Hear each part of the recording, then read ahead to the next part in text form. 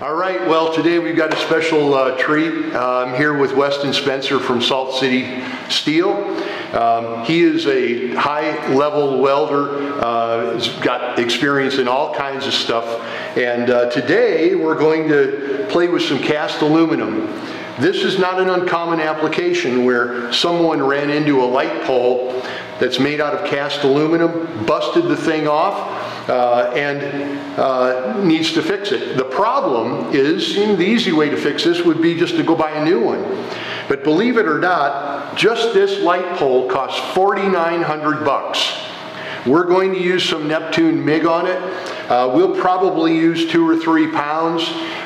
Weston's going to get paid for his job. You know, this is his work, but we're going to fix this for under $1,000, probably closer to 700, and it will be better than it was before, I promise you, because we're going to be using the very best aluminum materials possible, and we got the best welder in town. So let's get to it. All right, first, before we weld this up, you know, we got to do some prep work here. So we'll come in here and we'll get rid of a lot of this powder coating paint. We're going to come in with the Rockmount abrasives. We're going to clean it up, get it really smooth, make sure we got a nice fit again, because we have some places where it's not wanting to go back on. It's a little bent, it's a little cracked, so we got to clean up a little of our blacking, a little bit of this cracks where it's all bubbly. You get nice smooth aluminum. And the cool thing is we don't have to get it exactly perfect as you would with a normal wire using the Rockmount product.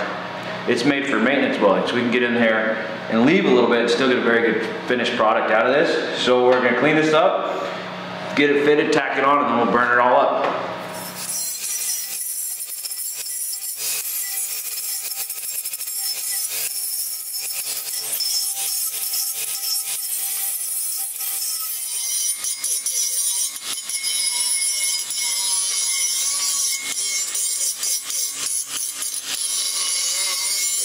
So for the prep work on this light pole base, we used the Rockmount aluminum grinding discs, and we've done 2 of them. We did about 20 minutes each on each of these discs, all aluminum, getting the paint off, doing a lot of the prep work, smoothing everything out, and we've hardly got any buildup on these aluminum discs, and barely anywhere if they're gonna last. Okay, we got our light pole base ground, prepped, tacked on here. We put some preheat on it. Now we're going to go ahead and weld it with the Rockmount Neptune 047 wire, or the MIG here, and it should turn out really good.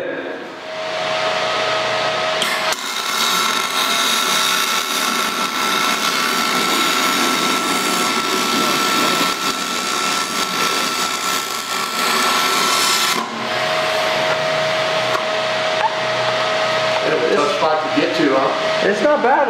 This stuff's like running a glue gun. It just goes right where you want it. Oh, that's I don't mind it at all. Ooh, let's get that spot there. Might need a grinder. Yeah, I'm gonna grind this out of it.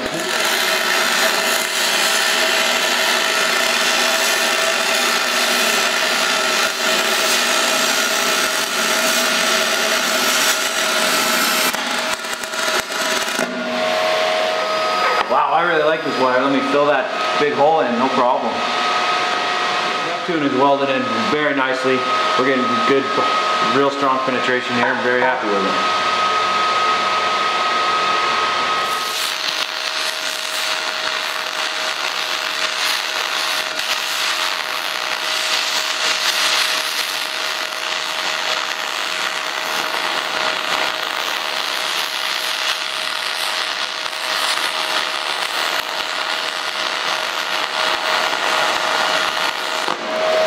So the crack was right here on top of this rib, and we really welded it in quite well there.